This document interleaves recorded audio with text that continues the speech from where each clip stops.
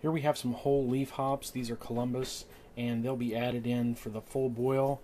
And when you add them in for the full boil, or say over 30 minutes, that gives the beer its bitterness. So we're going to put those in here in just a second. Okay, I've opened up the hops.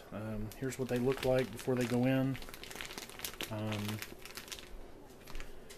You just dump them in and make sure they get in there good. I'm going with 1 ounce right now at the 1 hour mark. So these will go in for an hour, and depending on when you add your other hops, that's it alters the flavor or the aroma or the bitterness of the beer.